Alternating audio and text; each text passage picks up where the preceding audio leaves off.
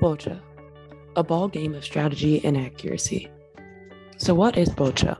Well, it is a Paralympic precision ball sport intended for athletes with physical impairments. It is similar to games like bocce ball and curling for reference. When boccia was first invented, it was intended to be played by people with cerebral palsy. Over time, the sport now includes athletes with a variety of physical impairments. The game is contested at a local, national, and international level. Boccia is one of two Paralympic sports with no Olympic equivalent, the other being goalball. Boccia became an official Paralympic sport in 1984. So how do you play? Well, it is a two-sided competition executed by propelling leather balls as close to a target ball known as the jack. Well, what's the aim of the game? You want to get as many of your balls as close to the jack as possible to gain points and in the end have more points than your opponent. There are two sides, red and blue, and each side has 6 playing balls. Competitors compete in 4 to 6 rounds and aim to gain points each round. The game begins by one side throwing the jack onto the court. This is decided by a coin flip. That side then launches their first ball, followed by the competitor launching their first ball. Whichever ball is further from the jack throws again. That side continues playing until they get a ball closer to the jack than their opponent, or if they use all 6 of their balls. Once either scenario occurs, it then becomes the opponent's turn. This continues back and forth until all 12 game balls have been thrown. Boccia is typically played on a converted wooden basketball or volleyball court. The dimensions of the court are seen here. There are 6 spots reserved as the throwing area. Athletes must stay completely within their designated throwing spots while playing, but are allowed to approach the balls in between throws to get a better view of the playing area. The V-shaped line marks the point at which the balls must pass while playing. Anything before that line falls in the invalid area. The cross mark in the center is used if a jack must be reoriented if it is played out of bounds or in the case of a tiebreak. So how do you win? At the end of each round, 1 point is given to whichever team has a ball closest to the jack. Additional points are given for each ball that is closer to the jack than any opposition's balls. Teams can earn between 1 to 6 points per round. This continues for 4 to 6 rounds depending on the number of players per team. Whichever team has the most cumulative points from all the rounds wins. The game is structured to allow for 3 types of competition: individual, pairs, or teams. Individual competition has 2 sides with 1 player per side. Each player has 6 balls and the game has 4 rounds. Each player will begin the round by throwing the jack twice. Paired competition has 2 sides with 2 players for each team. Each player has 3 balls and the game has 4 rounds. Each player will begin the round by throwing the jack once. Team-style competition has 2 sides and is played with 3 players for each team. Each player has 2 balls. In team competitions, there are 6 rounds, allowing for each player to begin a round by throwing the jack once.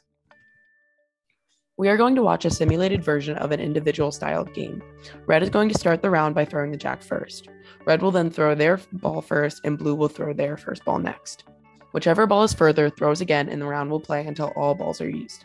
This game would typically have 4 rounds, but we are only going to watch 1 round being played. We see the jack is thrown first, followed by the first red ball, then the first blue ball. Blue was further, so they throw again. Blue now has a ball closer to the jack, then red, so it is now red's turn, and the game continues. Back and forth until each side uses all 6 of their balls. This is the final board at the end of the round. There are 2 blue balls closest to the jack, meaning blue wins the round and earns 2 points for that round. This is an example of 4 final boards. We see blue won round 1 with 1 point, red then won round 2 with 3 points, followed by blue winning both rounds 3 and 4 with 3 and 2 points respectively. The chart on the side displays this, and we see that blue has won the game with 6 points and red with 3. Boccia requires very little equipment, the primary items being the playing balls themselves. These balls are made of leather and are slightly larger than a tennis ball. They are available in different grades of softness and hardness. These changes affect the way the ball is thrown and lands. Players select which ball they use purposefully to execute a desired game strategy.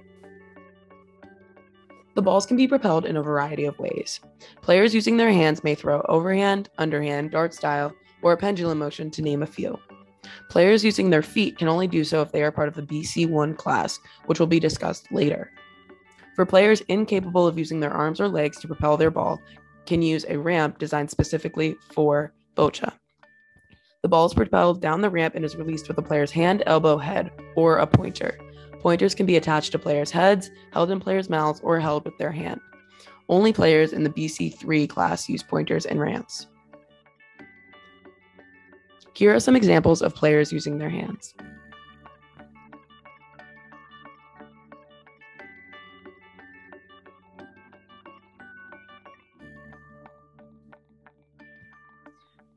These are examples of players using their feet.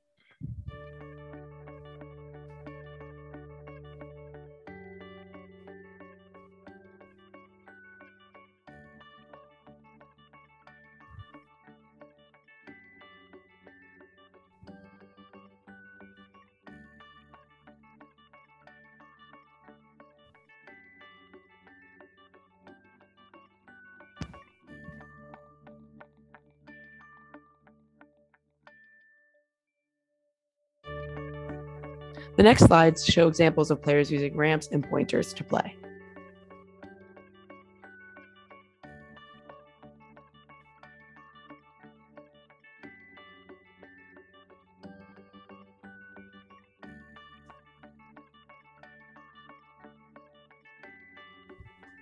For players part of the BC3 class who are unable to release the ball independently, may have a sport assistant. Sport assistants can help with adjusting the ramp as instructed by the player, or to stabilize a player's chair. They are also allowed to retrieve and return balls back to players if requested. Sport assistants are not permitted to look at the court and must keep their back facing the game at all times. Here are examples of a sport assistant helping a BC3 class player with the ramping method. In this video, you see the player using different methods of ramps and pointers to knock the ball down.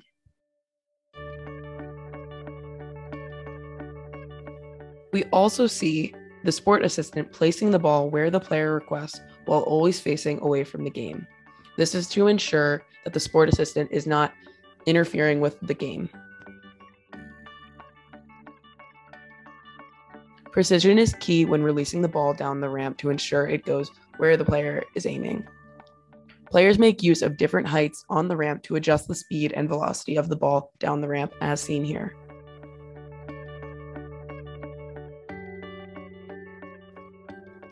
So who is allowed to play boccia? Well, boccia is one of the only sports in the Paralympics that permits mixed gender games, allowing men and women to play against one another, and it is open to any age group. In regards to competitive national or international levels, athletes must have a disability and use a wheelchair as a result of cerebral palsy or another neurological condition with similar effects like muscular dystrophy or a traumatic brain injury. Disabilities are assessed and players are then assigned to a corresponding class. This allows players to compete against athletes with a similar level of physical functionality. On the non-competitive community level, boccia is open to anyone with any type of disability, including learning disabilities, milder movement disabilities, or visual impairments. Socially, boccia is open to anyone. Boccia players are classified into 4 different classes as defined by the Paralympic Committee. The first class, BC1, all athletes must have severe activity limitation and are typically dependent on a powered wheelchair. They are allowed to use both hands and feet and are allowed a sport assistant to help stabilize chairs and retrieve balls. The second class, BC2 players, have better trunk and arm function than those in the BC1 class. Players have greater use of their arms and hands, allowing them to throw the ball in a variety of ways. They are not allowed a sport assistant. The third class is BC3. In this class, players have the most severe impairments and have significant limitations in arm and leg functions and poor or no trunk control. Players are unable to consistently grasp or release the ball and are unable to propel the ball consistently into the field of play. These players are allowed to use a ramp and a pointer with the help of a sport assistant. The fourth class is BC4. This class is meant for players with non-cerebral impairments that impact their coordination. Players typically have severe locomotor dysfunction in all 4 extremities as well as poor trunk control. Players demonstrate sufficient dexterity to throw the ball and are not eligible for a sport assistant. In this personal video, you see how this boy, who is a quadruple amputee, is able to grasp and throw the ball, which shows how people with a variety of disabilities are able to play boccia. The Paralympic Committee defines eligible impairment types as listed here. So how is boccia an adaptive sport? The use of adaptive equipment allows players with a variety of severe impairments to participate and accommodate to players' strengths. The game is meant to enable players and can be modified to suit a variety of needs. Any person, regardless of disability, can play boccia somehow. Boccia is not only a fun activity, but is incredibly beneficial in various ways. The therapeutic benefits are abundant since the sport requires extreme accuracy, muscle control, high amounts of focus and concentration, spatial awareness, hand-eye coordination, and strategic planning, to name a few. Along with therapeutic benefits, boccia is very beneficial for an individual's lifestyle. It promotes confidence, teamwork, socialization, independence, and welcomes a greater community of support and acceptance. Boccia is fun and exciting, as well as strategic and competitive. It has built an international community and is completed on the world stage, giving incredible opportunities to people with disabilities everywhere.